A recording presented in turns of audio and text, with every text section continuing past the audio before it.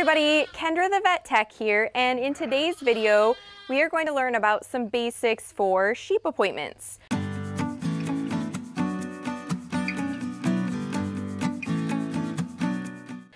So the first thing that we'll talk about today is some restraint techniques for sheep. And the first thing I want to show you is a halter. It's always a good idea to have a halter on an animal for kind of a backup restraint device. Even with sheep, when we're doing rumping as the primary physical restraint, it's always good to have the backup of a halter. When we're placing a halter on a ruminant, we want to make sure that the up and down adjustable piece goes behind their ears, and then the lower adjustable piece that's sideways goes under their chin. So that way this stays the same size and this one can adjust as their mouth moves. So we're going to start today with just some restraint techniques. I'm going to have my assistant, my dad, Rick, with me here today. We've already got this flock moved into the barn, into a smaller enclosure.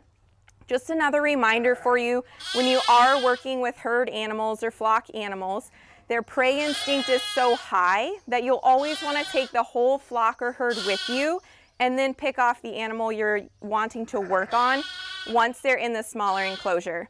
So we're going to step in the barn and grab the ewe that we want to work on today, and we'll be right back.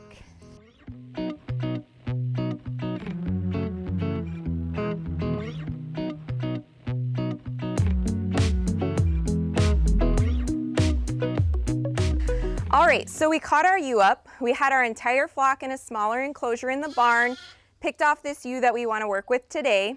I have her halter on her, and you can see I've got this less adjustable piece going up above her ears with the more adjustable chin strap coming over on the left side. So that's really important that you get the adjustable chin strap on the left side of the animal. And that's true for the small ruminant halters as well as the larger cattle halters. So we'll talk about a few different ways that we can restrain the sheep. We can do a standing restraint on them, which makes it really easy to do things like weight tapes, or if they're having some issue maybe along their back that the veterinarian needs to check out. That way we can leave them standing for a few minutes for the exam. Your best friends when you're trying to do standing technique restraint is to find a corner in the barn and a wall in the barn. So structures are super helpful when you're trying to restrain these types of animals. So usually what I like to do is get their rear end backed into a corner, and then what I'll do is I'll use my body on their front end. So I'll generally loop an arm under their chin, minding that we're not closing off their airway. Gently move them up towards the wall, and then I'll bend my front knee and brace on their chest. This discourages forward movement from the animal, and then I have the wall behind them so they won't back out, as well as this wall on the far side that controls the body on the other side. I'll also adopt a wide stance, so I'm using my back knee to keep the back at their hip pinned up against the wall as well. So that's generally how I accomplish a standing technique with a sheep. It's good for blood draws and, like I said, weight tapes in certain parts of the physical exam. The most common technique that we use with sheep is a technique called rumping, and I'll show you a couple of different ways that I go about that.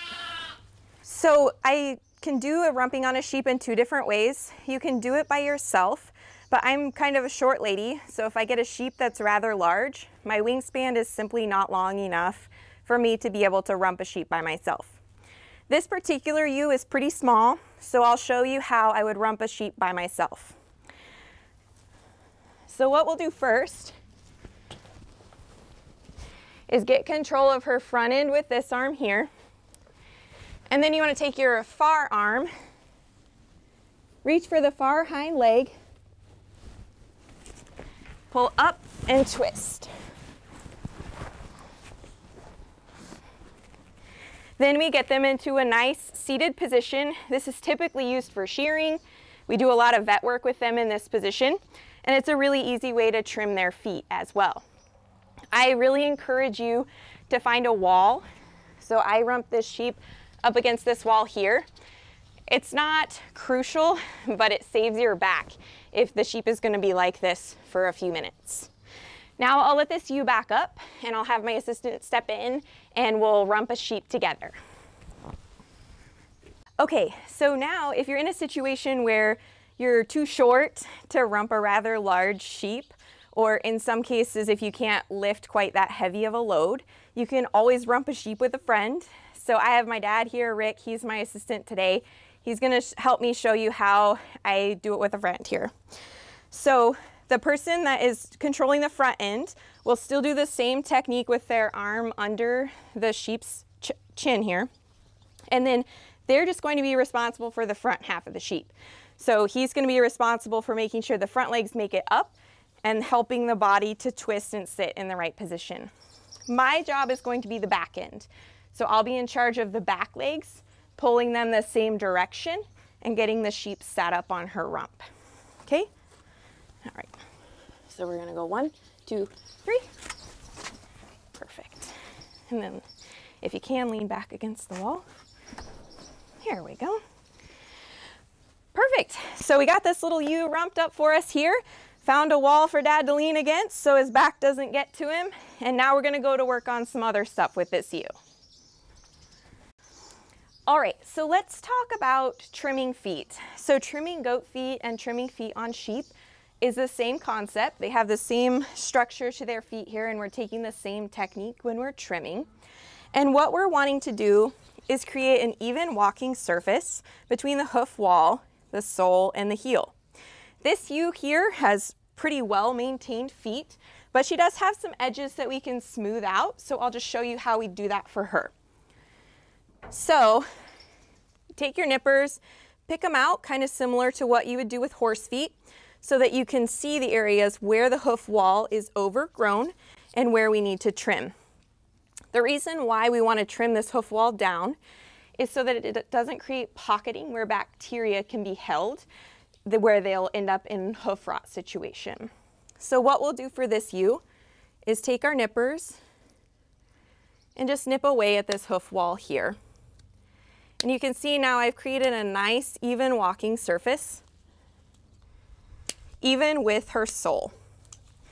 And you can just take small bites at a time.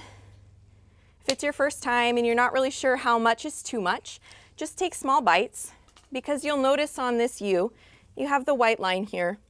Once you're trimming off too much, it will start to turn pink before it bleeds, so you'll know you need to stop.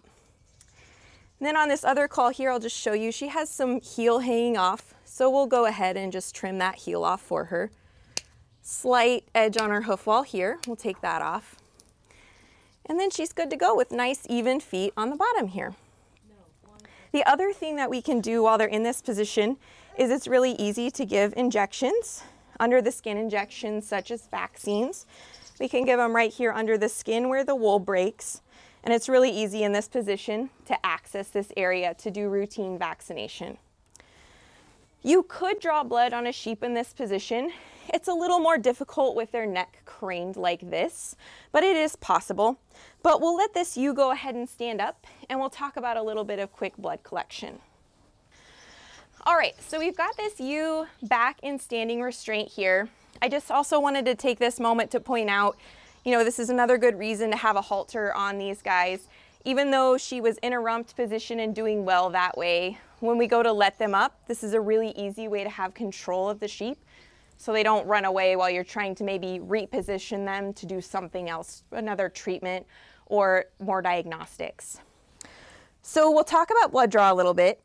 Sheep are pretty unique because of their thick wool. It can kind of make blood draws tricky sometimes. So we don't want to just indiscriminately shave sheep. Sometimes the shepherd can be upset about that. The farmer can be upset about that because it might be a show lamb or something to that nature where we don't want to mess up their wool. So do be sure that you always ask before you shave if you need to for a blood draw. All right, so remembering our anatomy, we've got our trachea coming down here. So our jugular vein should be right along in this neighborhood here. So we're going to occlude really well low here.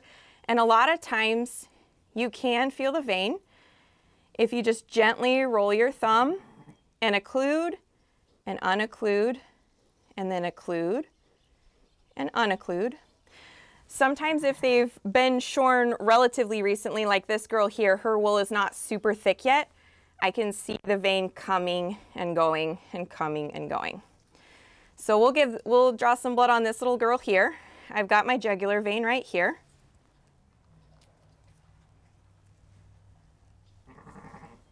And there we have it. There's your blood draw on your sheep. Thanks for joining in with me today on learning some basic sheep restraint techniques and some other basic sheep appointment skill sets. If you have any questions or concerns, do feel free to comment below. You can also shoot me an email at kendrathevettech@gmail.com. Do feel free to find me on Facebook or Instagram or at my podcast, Kendra the Vet Tech, on your favorite podcast platforms. Thanks, guys.